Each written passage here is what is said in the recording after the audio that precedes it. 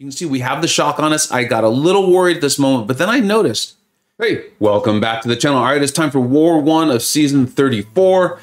I'm back in for Loki. For those of you like, what? You're back? I made a video on it explaining why. I will be leaving, or the plan at least is, I will be leaving at the end of this season for my vacation to take an extended break, not from my channel, just from the Alliance.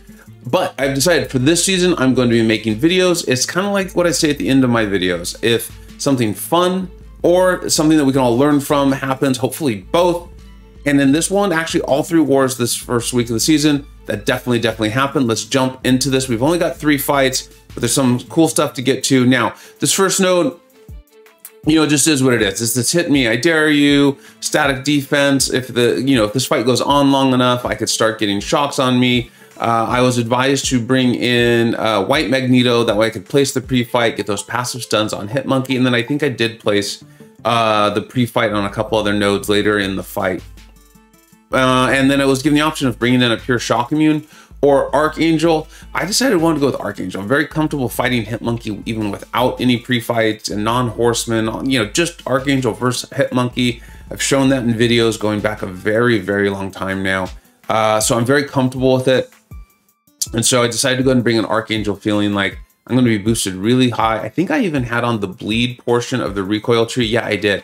And then I had, it's not suture, whatever. It's the one, the mastery that, you know, makes it so you don't take very much damage from the bleeds. And so that's why you can see I'm doing fine, even though I'm boosted as high as I am. I also did the regen, combat regen there. So you can see with the pre-fight too, it's increasing our ability, accuracy. We never even had to worry about shocks. As a I think that's as simple as it's going to get in Tier 1 war. Now, we're going to get into the kind of cool stuff here. Immortal Abomination, I know he's going to be on the thumbnail. It's really exciting to get to use Immortal Abomination. He's one of those champions that for me, I'm like, this is an awesome champion, so well made. He just hasn't been, you know, the 10 out of 10 best option for singular nodes. That's why you haven't seen a lot of Tier 1 videos, but this season, you're gonna see him, We're gonna take a really easy fight and then a more complex fight and talk about him as we go. So we have this power focus too. The defender will be it's an increased combat power rate. SymSups here. This is one of those ones where you often hear people like, the place doesn't make sense. I have a feeling like they just had a SymSup, they didn't know where to put him, and they had other options. So that's why he's here, but this is not gonna increase his power rate. Hurt Locker, that's fine. That actually works out really well for Immortal Abomination because I'm going to be throwing the SP2 and then my SP1 to refresh those poisons. And then here's what I want to talk about, and it's going to show up bigger in the next fight. But the node, the global, is this Miss-Tic Dispersion. Whenever a buff expires or is removed on the attacker, then this will kick in, giving a 100% chance to gain a miss passive that lasts for 4 seconds and then goes on cooldown. So obviously this is not good. We want to avoid this. Now, Immortal Abomination, this is why you're going to see him so much, in my opinion, is he also benefits from the offensive side of this tactic, and he does not gain buffs, making him like you know, Spider-Man 99 or oh, I can't believe I can't. Red Guardian. There we go. Anyway, so let's go ahead and get into this. This is going to be real simple. It's a nice warm-up fight for me. Like I said, the next one's going to be oh, there it is, Defiance for the attacker, the immunity to buffs. I decided to put on the poison side of the recoil tree there, so sped that up. We don't need to watch that. You know how to do that yourselves, I believe. So I'm gonna put on the Power Start 1. Really, that's for the next fight, which is a strike counter node. But we're gonna see this here. Now we're just gonna get into that SP2, and I think it starts his like toxic aura. I don't remember. The thing that happens is SP2 and SP3. I don't really recall the names. It's not really the big of a deal, but it's going to start putting more and more poisons on SymSup. Once he gets to 10, then we are going to go, we're going to go unblockable too. But you can see he's already almost dead. That's how much poison damage we're doing, how hard we are hitting here. It's really the poison damage. Look at this. And then if we had had the time, we would have refreshed it with the SP1. We would have gotten more poisons going, which keeps that toxic aura going too. So it's really cool. I do have some videos on Immortal Abomination. I was so happy when I pulled him and ranked him to ranked. I think I did it without him even being awakened. So now, this is definitely the tougher fight, right? This is the Strike Counter Fury, Hit Me, I Dare You, Static Defense coming up again. This fight takes too long. I am going to get that shock on me. This is going to come up. Also, there's masochism, which you're going to see kind of gets in my head here, or at least it causes me to make some mistakes. Then there's also the Miss-Tic Dispersion. And last but not least, Man-Thing is often difficult because of and especially tier 1 war, they are running 5 of 5 Mystic Dispersions. But because I have that Defiance tactic, I'm not going to be gaining any buffs. I don't need to worry about it. And so they had that initial parry there, and I was kind of just getting a sense of it, like how much healing is going to be happening here. How's this working out? And right now I'm like, this is totally fine. This is totally fine.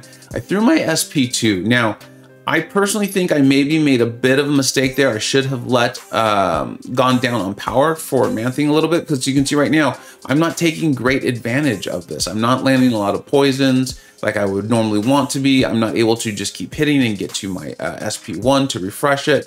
And I wasn't worried at this point, but I'm aware I'm about to get some shock on me. How bad is this going to be? Now, I know that we're going to pause this at some point. One of the really other cool things is that when you would gain a buff with this offensive tactic, not only do you not gain a buff, but you get that really nice energy resist. Now, check this out. This is very cool in my opinion.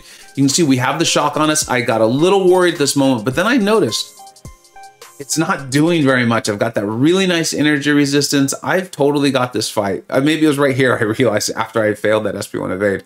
And I just got to go in and land an SP1 or another SP2, and we are golden. We're going to win this fight. The shock is not doing that much damage. I'm going to do plenty of poison damage. Immortal Abomination is a really beefy champion.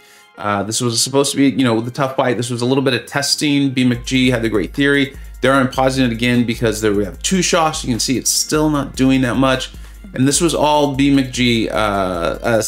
Sire even told me this was BMcG's idea. What a great strategy. If I take that fight again, it will go much more smoothly. I truly believe that. And if you're interested, because I know the thumbnail is probably looking pretty cool, and I really like Immortal Abomination. I've done some videos on him.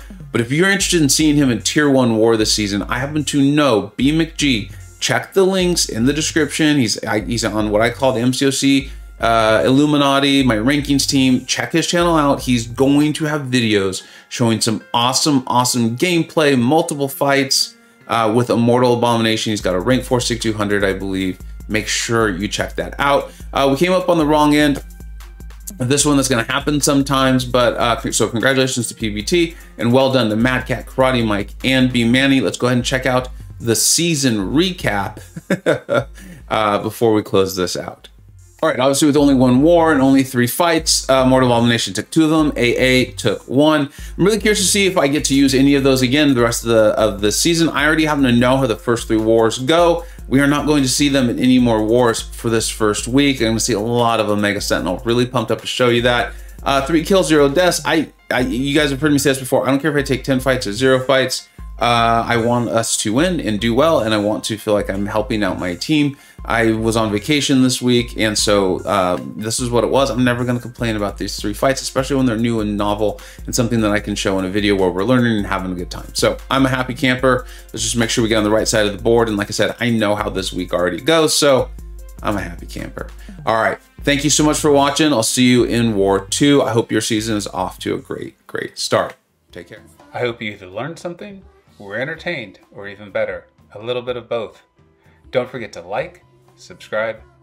Thanks so much for watching. Take care.